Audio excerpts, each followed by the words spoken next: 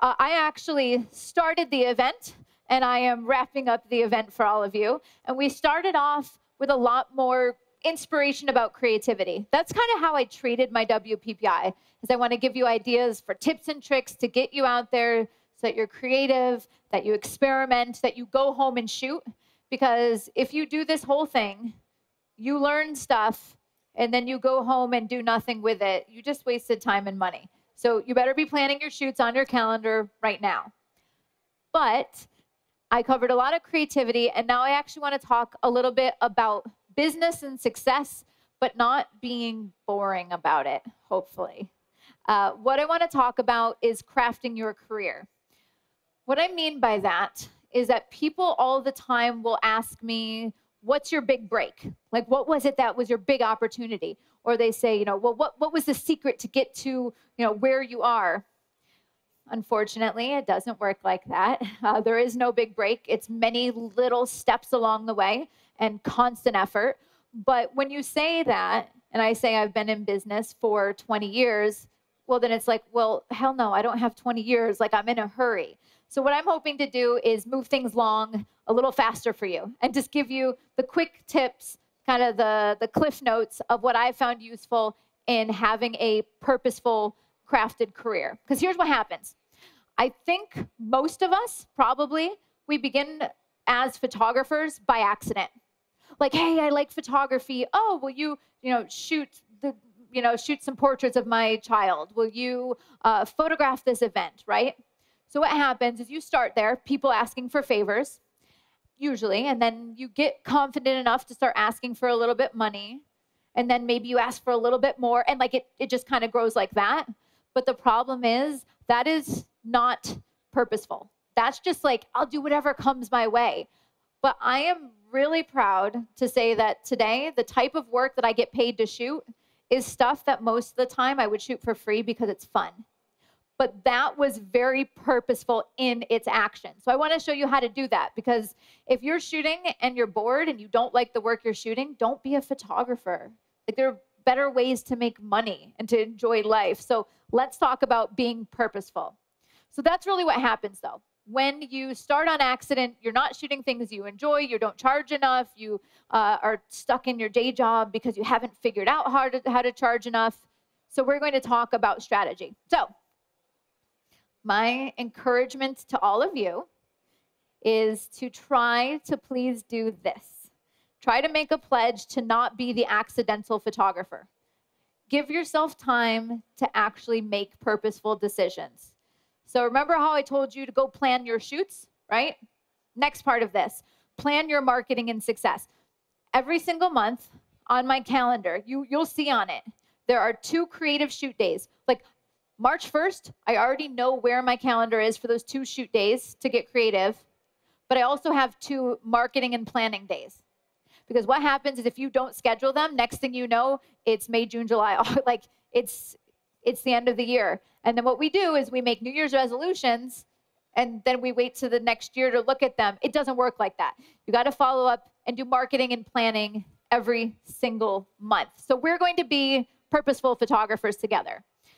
So I wanted to start off with what some of my early work looked like. And if you saw the presentation last night, you might have seen a couple clips of some of my early, bad work. This is early decent work. It's correctly exposed. It's nicely lit. And this is the type of work that was coming my way. I had a portrait studio in upstate New York, a small town near, if you guys ever heard of Binghamton, there's a college there, a university. So I grew up in a small town outside of there.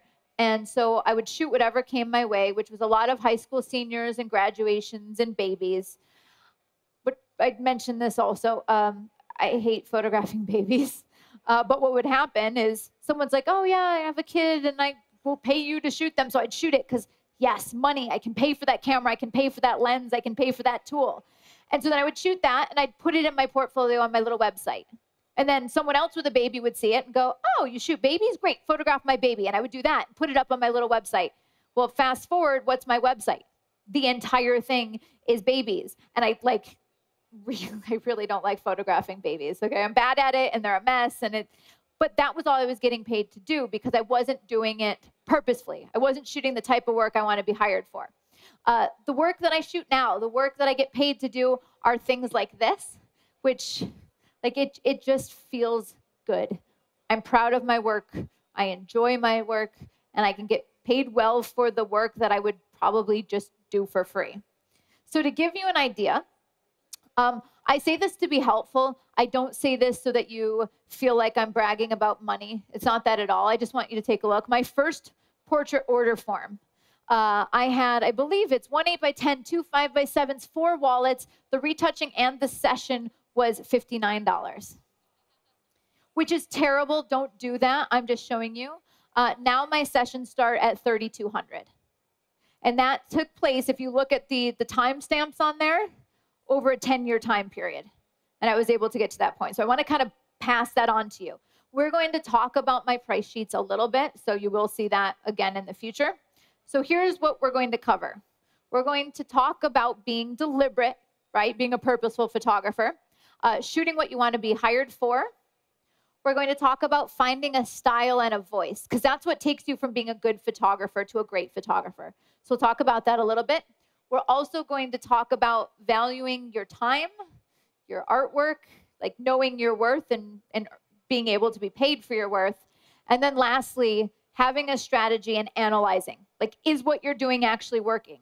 Because we're artists, so we like to make pretty photos, and then we never look at like, hey, that little Facebook ad I spent money to put up, did it work? Could it be better? Like, you have to actually analyze these things. So let's jump in.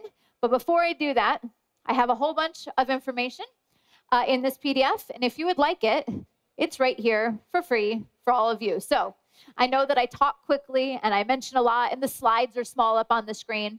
So this is a PDF of exactly what I'm saying this whole time. So I'll leave it up for one more second. Great. Okay. And okay, perfect. Next one. All right, so let's talk about being deliberate. First and foremost, you know the saying, you can't figure out your path and your journey if you don't know where you're going. So what is it that you want your career to look like? I was talking to you before, and I wanted to know, like, what is it that you eventually want to do? What would you like to be paid to do? Now, in the beginning, I recommend you try a little bit of everything and see what speaks to you.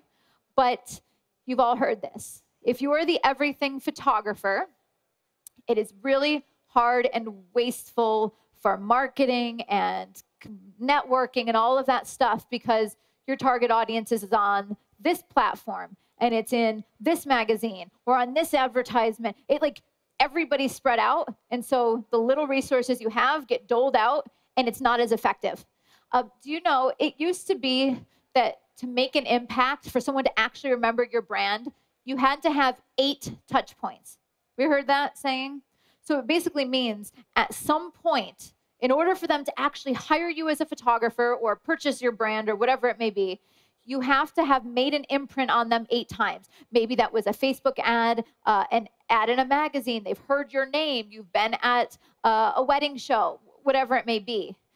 Those numbers, they think, are going way up.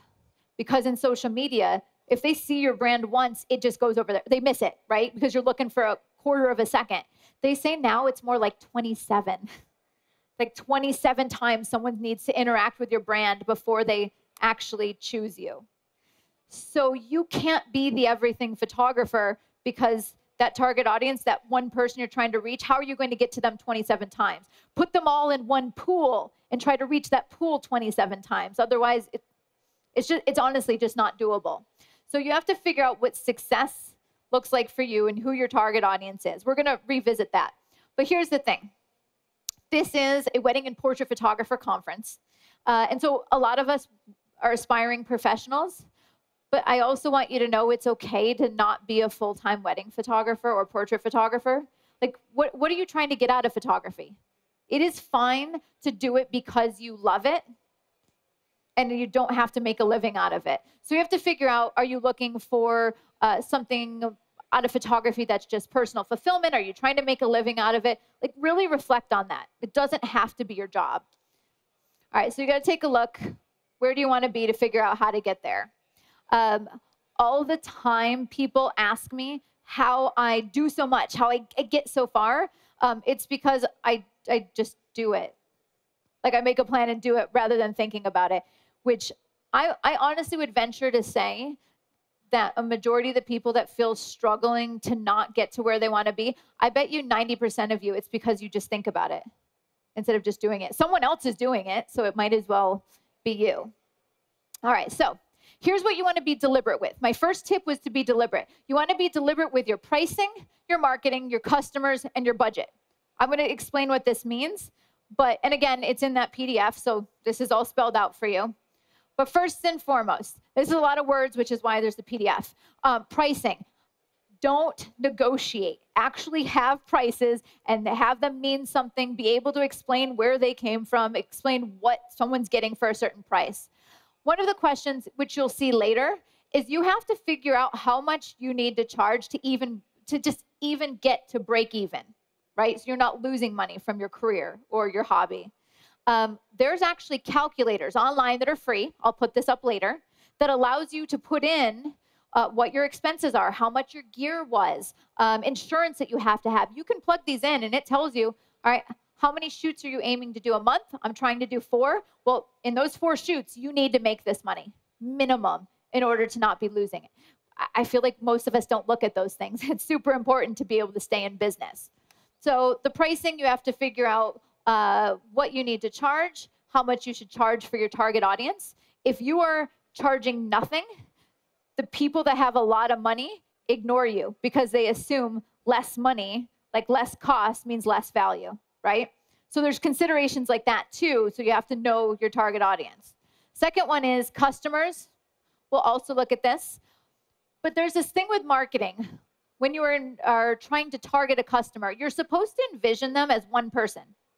Like actually put a name and a face and a description and a personality to your ideal client. So who are they? What kind of message do they respond to? Like if you're my target client, how would I interact with you? Because I've already figured out your personality a little bit. I know what you like, what your hobbies are, what you read. So when I'm creating my messaging, I'm doing it to you. And then it's actually personalized. People actually connect with it.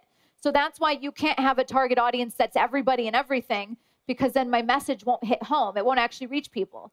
What people connect with nowadays in social media is that personalized touch. Otherwise, it's just noise. So you really have to figure out who that customer is.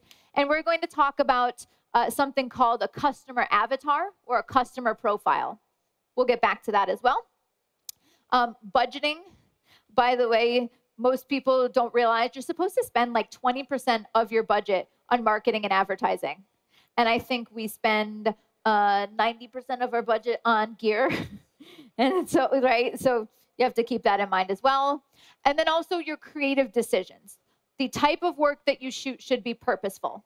So I just want to give you an insight into how I'm deliberate with my marketing. So I'm a portrait, beauty, fashion photographer. I really focus on fashion and beauty. Like that's my specialty. When I shoot portraits, it's because people are hiring me to photograph them that looks like a fashion editorial, right? What I do every single January is I sit down and I make a list of my top 50 dream clients. Because 50 is a lot, but it's not impossible. But if I pick like 10, I might be cutting too many people out. Like I aim for 50.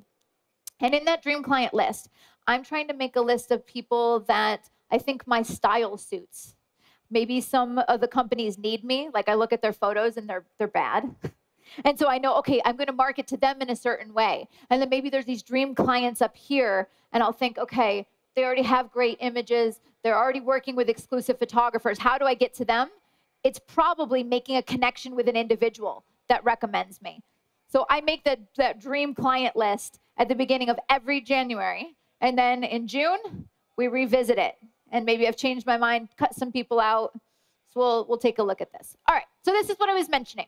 Remember how I said you need to be deliberate with your customers, with your clients? This is something called a customer profile or a customer avatar. You should actually do this genuinely. It will be helpful. What you do is you fill it out, and it has that individual. Where do they shop? Organizations they belong to, maybe social media platforms they're on, because then you know how to get in front of them. It talks about goals and values. This is the, well, I met you and I figure out your personality. So that's how you figure out what's important to them and how do you have a conversation with them. So you can search customer profile or avatar online and find it for free. But when you're thinking of your different target audiences, those people, don't have more than 3.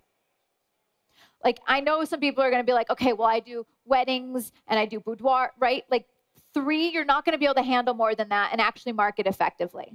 So try this at home, narrow down your target audience, your individuals to 3 people or less.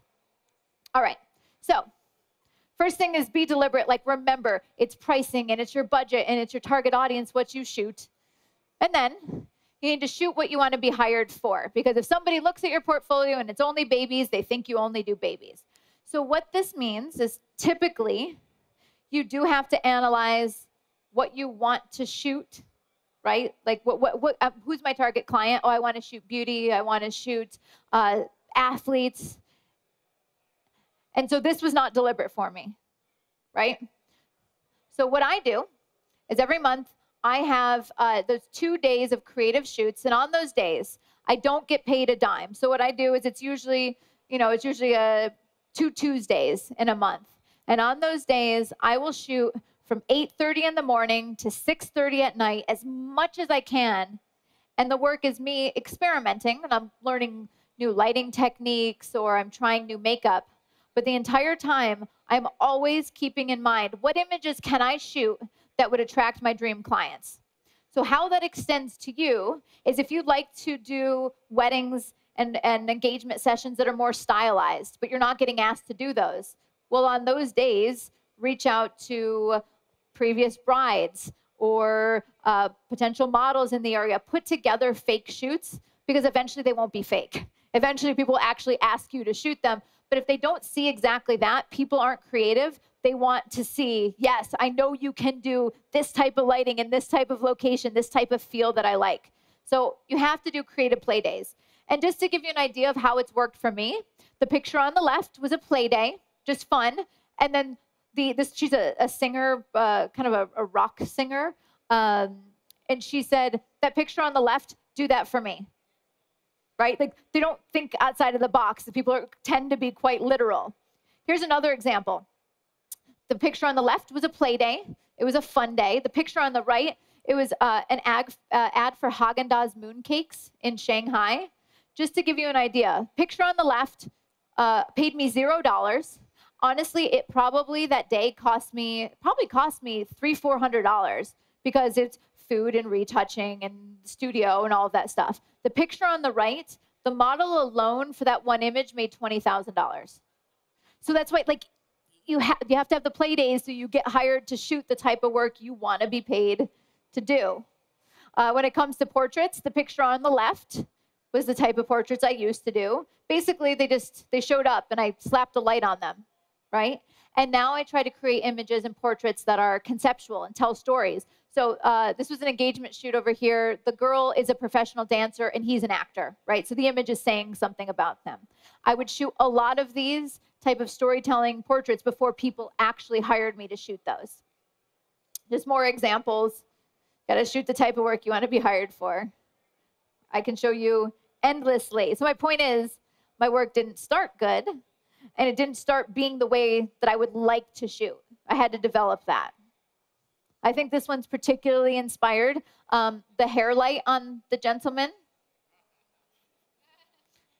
probably could have been improved. The tie was a great styling choice on my part, right? Okay. So these are all just the type of work that I get paid to do now. All right, so here's the deal. So I'm telling you, you need to do your creative play days. You need to figure out who your target audience is, create images that are geared toward that target audience that you would actually enjoy shooting. But I'm telling you to shoot for free. Okay, it's a shoot for free but, or shoot for free when, because you do need to have value and charge for your work. Here's the deal. Exposure means shoot for me for free because we're important, but you aren't. Like if someone says that to you, do the shoot for me, it's exposure. That is just like, you need us. Like that's what they're saying. They're not valuing me. So instead, here's how I approach it. I will shoot for free if my portfolio is really, truly benefiting towards the type of work I want to be hired for. Not like, hey, shoot my event so you can put some event photos up on your website so that people know I can shoot events. Like, it has to be the dream client, the target client. It really helps my portfolio. The other part is maybe working with this particular client. They're putting together a big production. They don't have a ton of money to pay you, but you know the images are going to be great. Like, that might be useful. Also know if they don't pay you in the beginning, they'll never pay you. Like, a lot of people think, okay, great. I'll get my foot in the door with these people. I'll do this first shoot for free, and then maybe later on they'll pay me. I've never had it happen once, ever, where it turned into a paying job, because now they value you at 0. So they're gonna, when they have a budget, they're going to pick someone else, because they're like, oh, now we can afford a real photographer that actually gets paid. So all this time, I keep talking about shooting the type of images you want to be hired for, being deliberate. But part of that is really important to know about style and vision.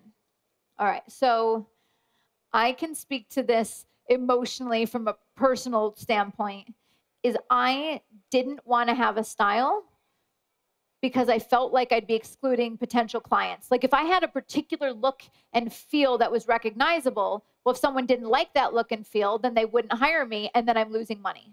That was what I was worried about. And it's true-ish. Okay, so let me explain it to you. All right, so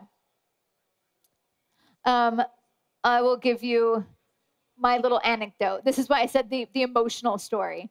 So I went to college for photography, but also business. That was actually the important reason for college. I wanted to learn how to run a business, be an entrepreneur. And I also took photography classes. So you know how expensive college is. And I got out, and just out of college, I had this magazine reach out to me. I think I had emailed them some promo materials at some point, or like said, hey, I'd love to work with you. And so they emailed me and they said, hey, we'd love you to come in. And so I had studied abroad in London. So I was in London when this happened. And I honestly, I think it was like a month out of college, and this magazine emailed me, and I was, you know, post-college, big ego. I was like, oh, yeah, all right, this is my in. They're already calling me. This is great. And so I go to this meeting, and I bring my portfolio, and I sit down with the editor of this magazine. And he looks through the whole portfolio, which they do a lot of times. They kind of want to see the whole body of work before chatting. So flips through the whole portfolio, and then he closes it, and he passes it back to me, and he like crosses his arms, and he sits back in the chair, and he goes, I would start again. And I was like, I was very not in that place. I was like, oh, you want to look again? Here. And I like pass it back to him. And he, no, I would start your portfolio over again. So keep in mind, I had just paid for college. I had built my like senior portfolio. I'd put a ton of time into it. I'd been shooting for like 8 years prior to that. And he told me every photo was worthless. So I thankfully was able to hold off crying until I left. Like, I cried the second I walked out the door, but I held it together there. And I asked him why. Like, what do you mean? And he said, I look at your images and they're well lit. It's fine, but you're a professional photographer. They should be. The posing is decent. Yeah, no, also it should be. And I meet with 10, 12 photographers, a week. The second you walk out the door, I'm going to forget you. So basically it was a waste of time. By the way, this guy was a jerk, but just because he was a jerk doesn't mean he didn't have some truth in there. It's kind of brutal because you just want to hate that person, but there's not wrong. And so what I realized is he said, think about the most successful fashion photographers, the most successful photographers. When you see a photo taken by them, you know it's them. Because I look at this and it's all over the place. It's completely forgettable. So what style really becomes important for is so that you are memorable, and when someone wants that look, that feel, that style, they can only hire you because it's your style and vision, which means you can charge more because you're the only person who can do that, right? It takes time. It takes some, I would say, emotional discipline, because you want to go everywhere, but you really need to kind of curate a vision, a look, and a feel. So here's my tip for finding your own style. Right now, take a look at the work you are most proud of and pick 3 images. So if I told you right now, you had to pick 3 photos that are the type of work you want to be paid for, that you're most proud of, and you put them up on the screen in front of everybody. You can't say anything. When you look at those photos, what do they have in common? And I actually encourage you to actually do this exercise. Like, pick those 3 images. What do they have in common for subject matter? Like, what did you shoot? How did you feel when you shot them? What was inspiring you? Was it the environment that was inspiring you? Was there a similar color palette, like similar storytelling? What was it? And that'll give you an idea of your individual voice. If you are new to photography, don't do that yet, because you need to shoot a lot. You need to shoot a lot and experiment until you really find what sings to you. So when I did this experiment, after meeting the really mean editor, he was right. And so I took a look at my work and I said, all right, if I had to focus and I had to figure out what my specialty is, what images would I show? What images would I choose? And I found that all the images that I felt most attracted to were clean, bold, graphic, colorful, high contrast. But in my book, I had soft and dreamy and ethereal, and it didn't fit together. And so what I did is I gave myself assignments so that twice a month or every single week, I would go and shoot images that were clean, bold, graphic towards my target audience. You do have to be purposeful and try to analyze it a bit. So if you are thinking about the idea of style, usually style really, it's the common threads that weave throughout a photographer's work, and there's usually 3 words to describe it. So, like, when I look at a Joel Grimes photo, I always know Joel's photos. Like, I can tell before I even look at the name. Typically, for a photographer, these 3 things are, first one is subject matter, right? You know the person that they're a wedding photographer, they're a maternity photographer. Also know if you are in a small town and you need to shoot more than just one thing, you could be a relationships photographer, so you shoot couples, weddings, and families. You're capturing relationships. Like, you can go broader than that. So subject matter is first. Next is there's usually something emotional to the photographs. So are they joyful, youthful, upbeat? Are they mysterious and sensual, right? Usually that weaves throughout the photographer's work. And then the last part of that is usually some sort of visual style when it comes to color palette. They're colorful, it's dark, it's dramatic. It's really the visual elements. So just to show you examples, this photographer is one of my best friends, and her style, I asked her to describe it. It's fine art, that's a subject matter.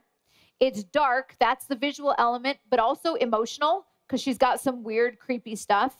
I always describe her as the weirdest normal person I know, or the most normal weird person. I think it's probably the most normal weird person, because deep down she's weird, but she passes off as normal. This is one of my best friends. Her style is very painterly, and it's very whimsical, meaning it's always somewhat dreamlike.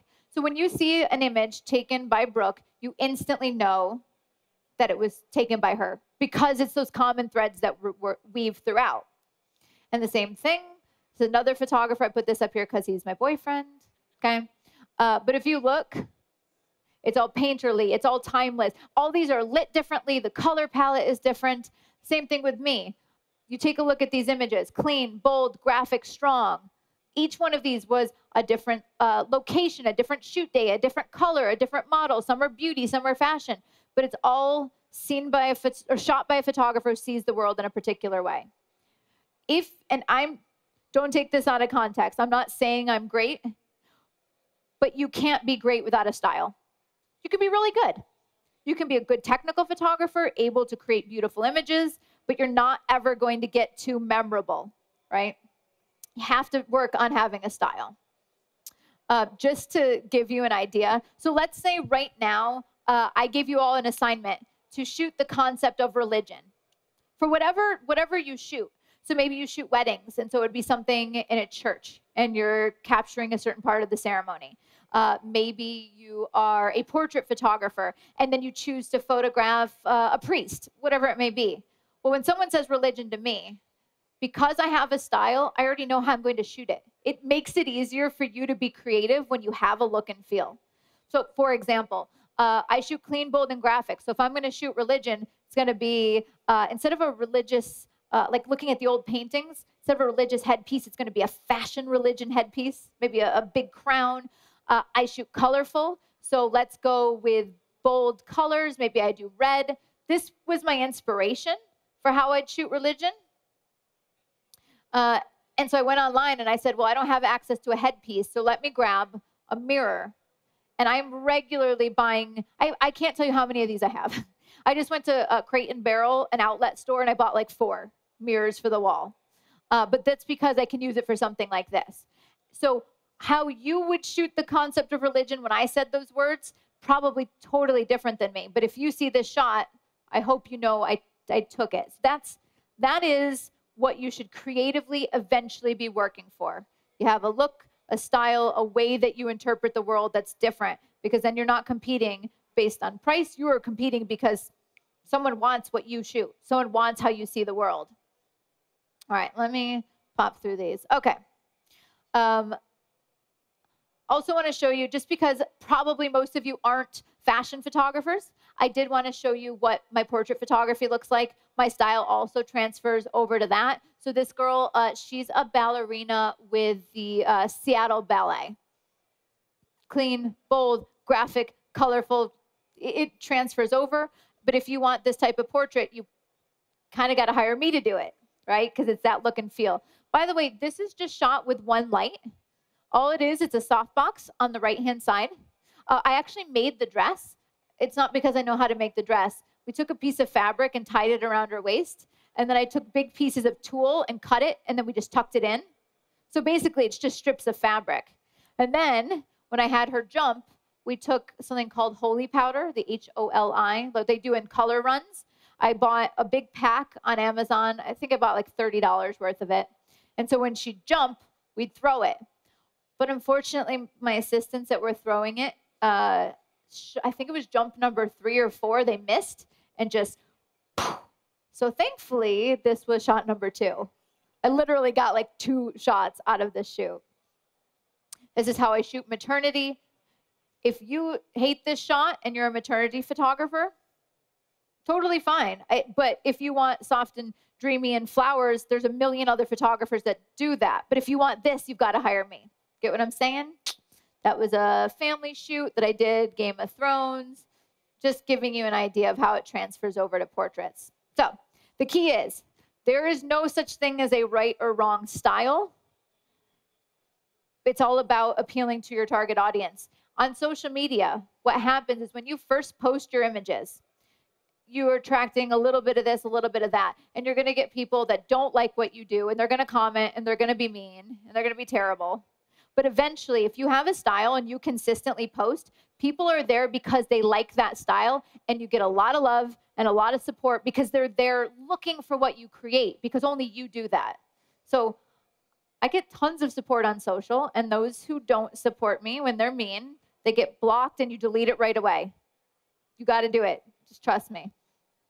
Okay, so what we're doing is we're starting off and we're being really deliberate about what we're doing in our career. Where do we want to go? Where do we want to be? And then we're moving into finding a style. But then eventually you're going to have to charge for what you do. And most of the time in the beginning, when someone asks you to shoot, you feel honored. Like, thank you for letting me, like, I appreciate you letting me photograph your wedding. It's a special day. And so then people are like, sure, I'll do it for $200 or $400. And it's a whole other conversation about that being damaging to the industry, because those people might actually be pretty good. They just don't value themselves enough. So we got to talk about that for a moment, how to like actually charge for your work. And when they see that you're not charging for their work, they're never going to respect you. By the way, who's had this experience? The people that you give the deal, you give the discount that are cheapest are the most difficult and most demanding. 100% of the time. Like anytime I do a favor for somebody, they give me hell. But the people that I give them a huge price tag, they're glorious most of the time. So just keep that in mind. I promise you this happens. So the big question is, I'm telling you, you have to value your work and you have to have your prices set, but how do you figure out what the heck you charge? So absolutely, I recommend you go to that website, nppa.org/calculator, okay?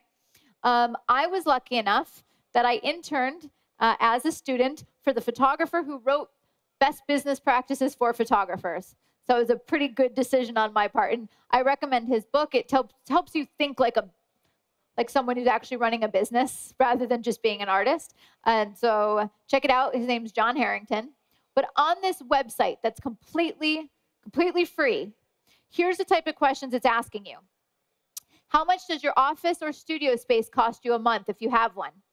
How much are you spending on your photo gear, your equipment? How about your computer, your web hosting, your website?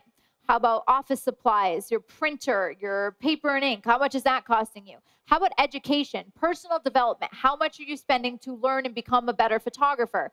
How about health insurance and taxes and utilities and your phone and your vehicle and your postage? It asks you all of these things that you're like, oh crap, I didn't even think about the fact that the internet is actually a business expense or whatever it may be. You fill this all out, and then you say at the end the type of money you need to make to just survive, like literally just to pay your bills and keep the lights on. And what it does is it calculates out your total annual expenses, your weekly cost of doing business, and overhead cost for each assignment day based on the number of days of a month you want to shoot. So I plug these in, and it says, oh man, I'm making $450 a shoot on average right now, and my break even to stay alive is $900, right? You'll be surprised, but it'll give you an idea of what you really need to be making and charging.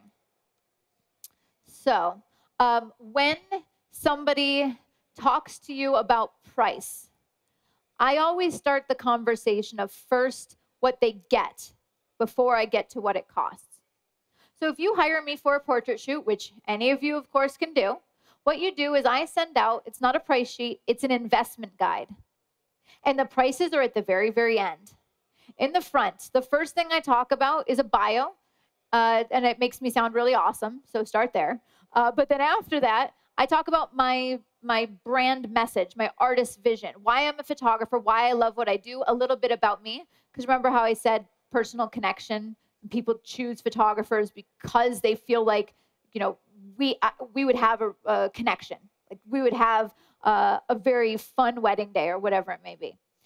So the next thing in from that is what is included in this shoot? What does a shoot look like? We talk about the goals of your shoot. What are you hiring me for? Your brand colors. We're talking about wardrobe and hair and makeup. I'm talking about the entire experience. It's a 4 to 6 hour shoot with hair and makeup. It includes a certain number of images. So I spell it out and explain everything they're getting, and then the price. So talk about it for terms of value, and then when you say price, you don't get pushback on things. If somebody is trying to negotiate, you know, just say, I always try and upsell, like, oh, okay, well, what I can do for you is I can provide an extra image, or we can do an extra hair and makeup look. Things that don't actually cost me extra money if I want them to feel like they have more value. But as soon as you discount, they're going to see how low you can go. It always happens that way. All right, so value proposition means basically if someone's going to hire you, what makes you attractive to that customer? It should never be because I'm cheaper or you're screwed forever. It should always be you are creating something for them that's going to be timeless, that's going to be valuable. But everyone's going to be different. So here's examples of value propositions. First one would be, we capture your family's most precious moments. So what you're doing is you're capturing moments, not snapping the camera, because they can do that with an iPhone, right? Something like that. Here's another one. I help you look and feel like a model on your senior portrait, right? So that's giving them an aspirational goal that you're helping them to reach. It's not, hey, we shoot your senior portraits. I'm helping you look and feel a way that you would like to. Next one would be, your brand is important. We help you to craft visuals to help you grow your brand. That could be maybe personal branding for someone who's a lawyer or a dentist or a consultant. If they establish their brand through visuals, it brings them more money. It helps their brand grow. So working with you makes them more money in the end. Another one would be exquisite photography, compelling visuals, all the visuals you need in one place. So in other words, instead of saying, hey, we do photo and video, it's just you come to one place, we produce all your content. So real quick, this is what my price guide looks like. And in that PDF in the beginning, I have this price guide, so you'll be able to see it. So it starts off on the left, a bio about me. On the right, my personal message as a photographer. Then my investment guide gives you the image goals. We start off, why are you here? I learn about your bio. We build a mood board of inspiration. I talk about color palette, wardrobe, what you want the wardrobe to convey about you. We always have hair and makeup. I walk you through the shoot day. Like you get there, we start with hair and makeup. I talk about how long it will take, where it's going to be, and then after the shoot, how I walk you through picking those images. So I answer most of the questions people have up front. So they're saying, oh, okay, I'm getting a ton here before we switch over to price. Okay, so the very last part of all of this being deliberate is to having a strategy and analyzing it. And I find this quote very, very pertinent. The person who doesn't know where their next dollar is coming from usually doesn't know where the last dollar went. We photographers don't actually look at the money going in and out and like how much we spent on education, how much we spent on gear, because it's easier just to look at the bank account and see like, is there enough? But it doesn't work like that. You really do have to pay attention to where things are going. So let's talk about this. All right, so strategy. Here's what you should be doing after this event. There's kind of 3 areas of strategy that I recommend you spend time on. So first is that you build a strategy around building your portfolio for your dream client. We already talked about that, right? My strategy is that you pick 2 days a month, shoot those dream client target ideal images. But number 2, brand partnerships. So no matter what you are doing, I don't care what you're shooting, there's another company out there in your community that is trying to target your same target audience. So like if you shoot babies, there's probably a clothing store or a daycare or somebody that already has your target audience, so is already targeting them. For weddings, if you shoot weddings, it would be event planners. What you can do is you can team up with these brands because probably they're already spending a bunch of money to market and to gather this target audience. So then you just step in and you share. And it saves you a ton of money. I found out that most of my most successful business opportunities came from that. Figuring out who already has my target audience and then just becoming friends, building a relationship. There's a million different ways to do this. And then the last thing you should work on for strategy would be social media. Nowadays, a lot of times, I know people don't go to my website first. They go to my Instagram first. And this may change. It may be different platforms in the future. You have to figure out where your target audience, since we did that avatar early on, you made the list, what social platforms are they actually on, and spend your time there. Because maybe if you are photographing high school seniors, maybe, like, I don't do this, maybe it's TikTok now. Like, maybe you do need to have TikTok. And you're like, wait, what the hell do I do on TikTok? Like, encourage the seniors that you're photographing to do something during their session. Shoot behind the scenes in that style. TikTok is not my specialty. Me, it's all about Instagram. But your target audience might be a little older, or they might be more active on Facebook. That might be their platform. So you have to actually ask those questions. So I want to show you, just so you see what this looks like for me, how I build my strategies. And let's take a look. Okay, this is real life, not made up for an example, what I actually do to grow my business. So in end of 2017, I laid my portfolio out on the ground. This is why I think print is so important. I laid my portfolio out on the ground and I looked at it and I go, oh crap, I'm a beauty photographer, not a fashion photographer. So what I did is I decided I had to actually build a portfolio that checked the boxes for beauty. So I analyzed the beauty community is active on Instagram with certain hashtags. And I see that a lot of times they're using really clean, strong, bold imagery, but not with crazy color or crazy makeup. So I need some cleaner imagery to attract them. So what I did is I went ahead and my strategy was to shoot new portfolio, target skincare brands, analyze what their brands are looking for, and then use the hashtags and work with artists that are working with those brands. I think it took me about a year to work on this strategy before I actually saw a turnaround of it turning into clients. So now these are the type of images I shot after analyzing my goal, my target clients, how my style fit with the type of imagery they wanted. So, all right, so this is how I would approach this when you're going home here. Realize that if you're just shooting what comes your way, it's not a viable path forward to success in your future. You have to actually analyze what you enjoy, what you find fulfilling, what your target clients are, produce images for that, develop a strategy, analyze that strategy, and see if it's working. It sounds like a lot of work, but the easiest way to do this is just put 4 days a month on your calendar. It sounds like a lot, but it's your business success. 4 days a month, block it off. Maybe 2 are for shooting, 2 are for marketing and for analyzing your success. So when people ask me how I'm doing it all, it's that. It's setting time aside to be deliberate. So guys, I can tell that they're kicking us out. So what I'm going to do is I'm going to come off stage. I'll stand right over here if you have any questions. And then when they actually kick me out, we can go outside. All right? Thank you, guys. I hope you had a wonderful WPPI.